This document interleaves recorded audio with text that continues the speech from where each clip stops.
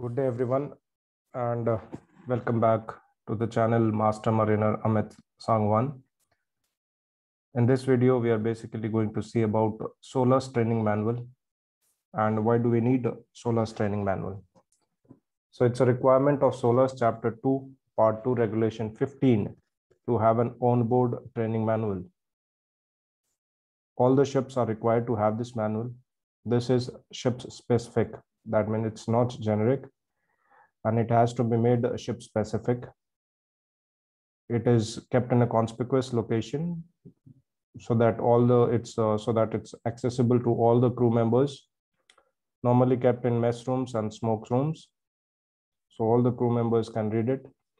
It's written in the working language of the crew, and all crew members are required to read this manual and then sign this manual after reading it. It's normally seen on the ships that crew members don't read this manual. They just sign on the front page. It should not be like that. Normally, the third officer is given the responsibility on every ship to make sure that all the crew members read it and sign it. But it is often seen that crew members just sign it, they don't read it. Gentlemen, it is for our own safety that we should read this manual, and we should understand what is there inside it. Now, this topic is important for students who are preparing for their second mates exams, and also for fresh seafarers who are going on the ship for the first time to know and understand what the SOLAS training manual is. This manual contains instructions on the use of all life-saving appliances provided on the ship and is to be clearly written in a language and style easily understood by all of the crew, along with illustrations and diagrams.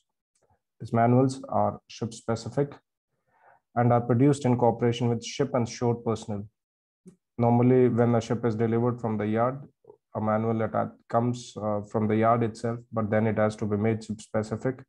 Sometimes they use diagrams and some illustrations which are not ship specific. You might be having different kind of personal life-saving appliances on board the ship, so it has to be updated and made ship specific. Now, this does not require to be approved by the flag state, but it is subject to inspection by the port state port state control inspectors and SIRE inspectors.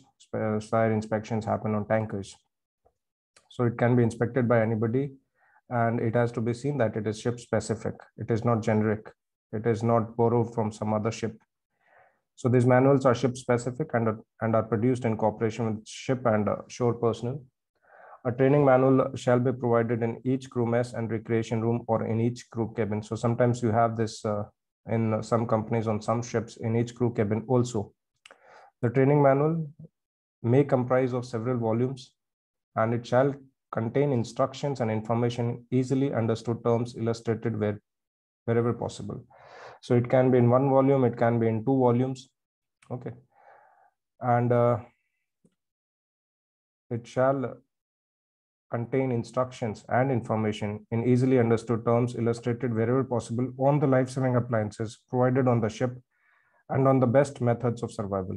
Any part of such information may be provided in the form of audio-visual aids in lieu of the manual.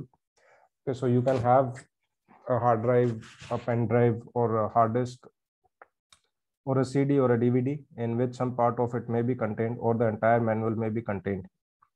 Okay, so that you have to see what is available on board your ship. It contains the following information, that the following is explained in detail in this manual: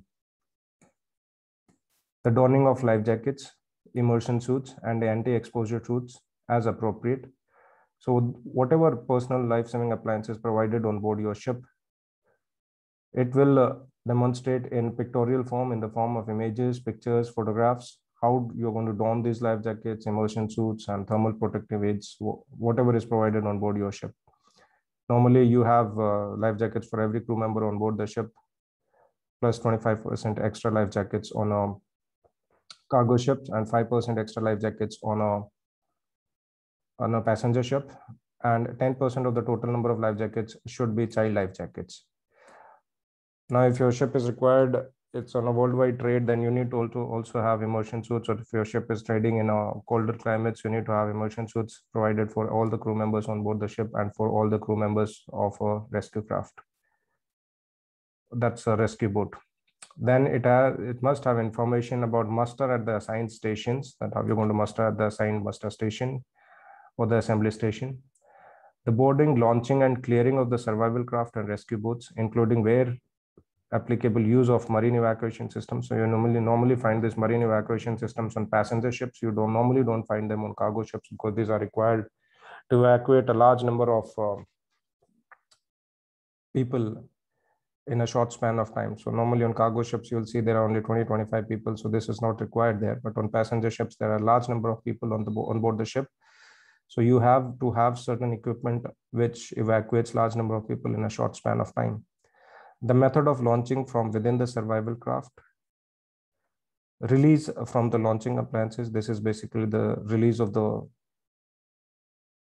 survival crafts from the launching appliances. It can be a free fall boat. It can be a David launch life raft. It can be a throw overboard life raft, or it can be a gravity David type launching life boat. Whatever it is, it gives the release, the procedure for release from the launching appliances. The methods and use of devices for protection in launching areas where appropriate. Illumination in the launching areas. Use of all survival equipment. Use of all detection equipment. With the assistance of illustrations, the use of radio life-saving appliances, that how you're going to use your GMDSS walkie-talkie. If you have a fixed VHF installation inside a survival craft, how you're going to use it, use that. Use EPIRB, use SART. Use of drogues, sea anchors. Use of engine and accessories. Recovery of survival craft and rescue boats, including stowage and securing. So how you're going to recover the survival craft.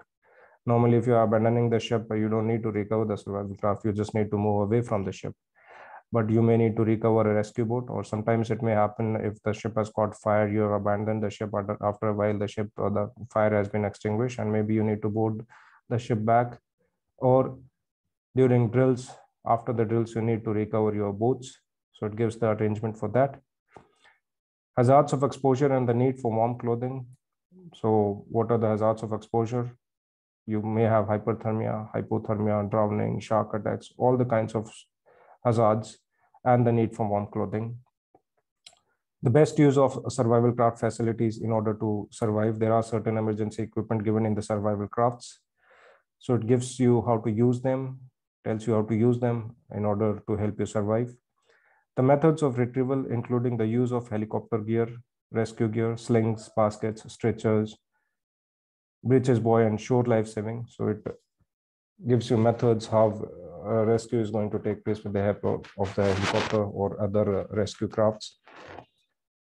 Apparatus and the ship's line throwing apparatus. So basically the pyrotechniques and the line throwing apparatus on the ship and how you're going to use them. All other functions contained in the master list and emergency instructions. So all of you are aware of the master list. It contains the duties of all the crew members on board the ship, what is to be done in case of an emergency, and emergency instructions are posted outside your cabin, either in front of your door or behind the door. So when you're coming out of your cabin or you're going inside your cabin, you can read these emergency instructions and you are aware of all your master list duties.